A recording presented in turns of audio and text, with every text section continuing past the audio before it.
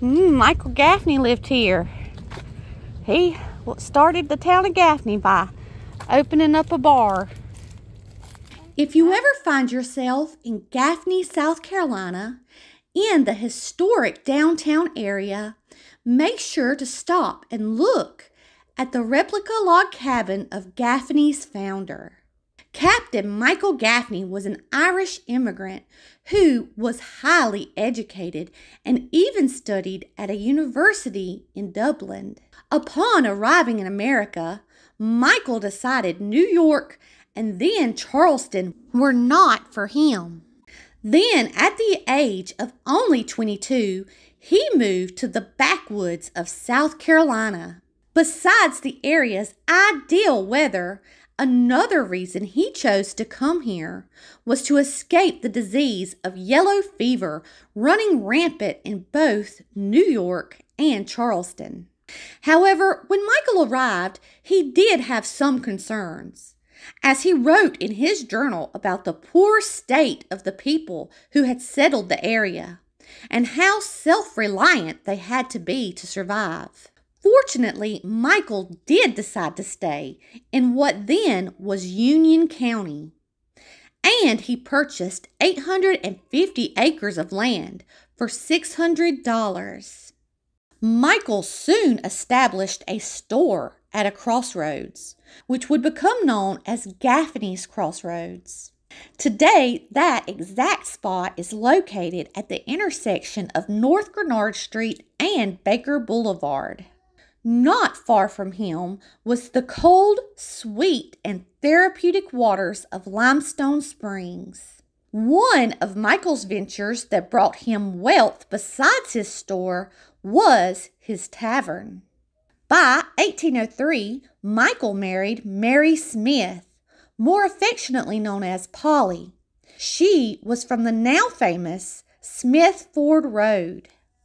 By 1804, Michael and Polly welcomed their first child of many in their log cabin. Notably, during the War of 1812, Michael organized a company of militia. Michael not only became known as a large property owner and very wealthy man, but also as a respected and influential man. While Michael's presence in the area is undoubtedly important, after his death at the age of 79 in 1854, Polly is really who made Gaffney so prosperous. In fact, it wasn't until 20 years after Michael's death when Polly helped influence the railroad company to build in the area.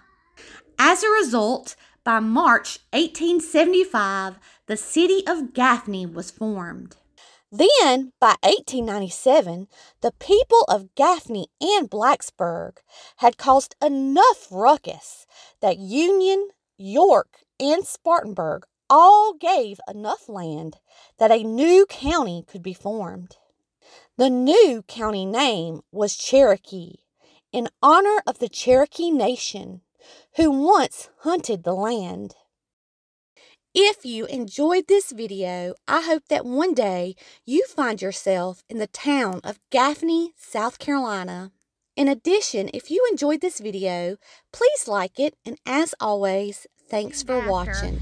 Michael Gaffney was born in the town of Grenard, Longford, Ireland, September the 29th, 1775, and died September the 6th, 1854. He was a man of an unusually strong mind, strength of appetite and passion were its natural features after him was a wife. A life of many When trials. I was a baby, him was a wife. No, he's... Now he's just a gray. Is that right? And mobility. Is that right, Mommy?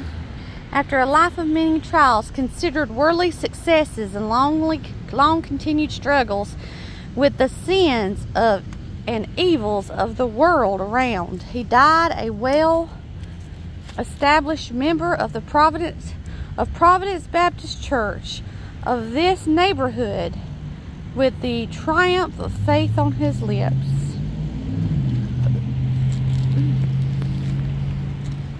And this is Mary Gaffney, his wife. And this must be their kids. Hey, watch out now. Don't get close to the road.